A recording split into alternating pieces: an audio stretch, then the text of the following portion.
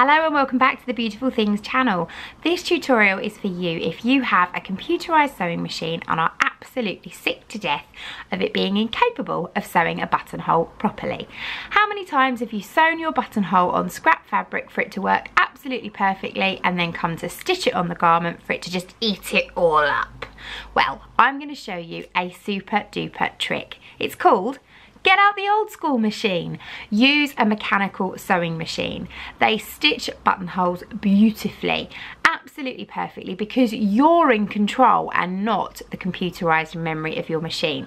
Now, if you don't happen to have a manual sewing machine, then they are available for less than £100, and I honestly think they are worth having in your amnesty. No, that's the wrong word. In your arms, your unit, in your... You've got lots of guns. What's it called? Armory? No, never mind. They're worth having. Computerised machines serve a fantastic purpose. They are lovely, but I always swear by my manual. If I'm doing anything really heavy, they will stitch through denim and through jeans absolutely brilliantly, as has been discovered this weekend on our jeans making course here in the studio. And they're really, you know, my go-to machine if I need to do anything meaty that I want to be 100% in control of.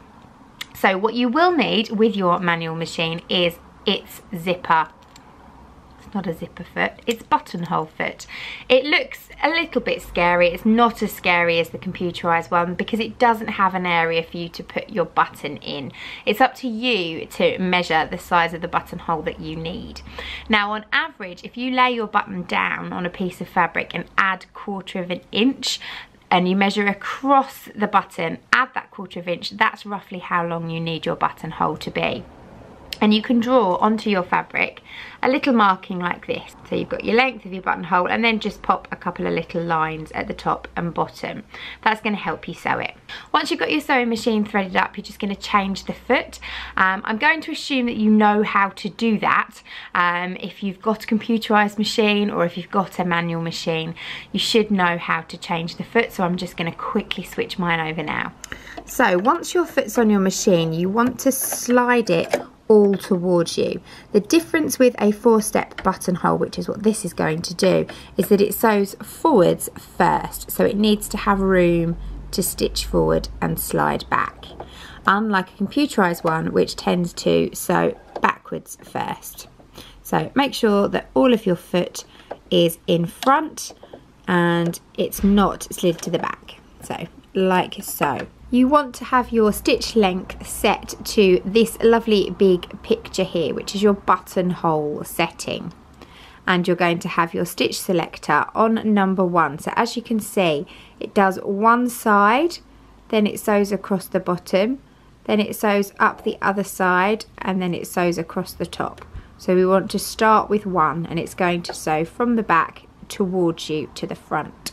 The first thing that you want to do is to take the thread that's coming through your needle and pass it down through the foot so it comes out underneath. Now, once your presser foot's down, I'm going to point at this with my scissors and hope it doesn't go out of focus. You can see you've got these 2 little arcs here, and there's like a little point there, a little point in the centre and a little point on the left. The little central point needs to be lined up with your line that you're going to sew. This is actually going to be the bit that you're going to cut. The little dip here is going to sew one side and the little dip here is going to sew down the other side. So when you're all lined up, turn your hand wheel and put your needle down into your fabric. Now you're going to start sewing and it's going to do a very tight zigzag stitch. You have to guide it. You want to keep going until you reach the bottom where your little bar that you drew is. And once you hit it, you're going to change your selector to the number 2. And what's going to happen now is your needle's going to go left, right, left, right, left, right across the bottom of your buttonhole. Now it will just keep going, so you have to determine when to stop. 1, 2, 3, 4, 5, 6, 7, 8. That's probably about enough. 9, 10, just to be sure. Then you're going to turn your selector to 3. Now your machine is going to sew backwards, and it's going to zigzag up the other side of your buttonhole. Take it nice and slowly, because you need to stop when it reaches the top end.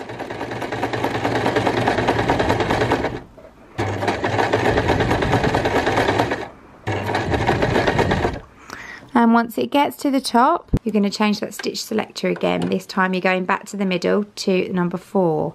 And now it's going to go across the top. We'll go for 10 again.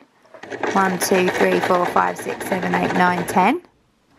Now, the great thing is, if when you did across the top, you have a little gap between where you started coming down and going across the top, you can go back to your stitch selector, pop it back onto 1, and just come down a little tiny way, just to finish off that buttonhole.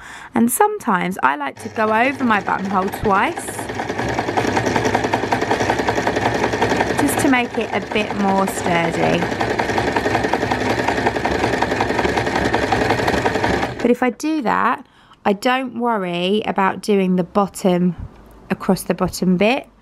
I just jump straight back to 3 and come up the outside edge.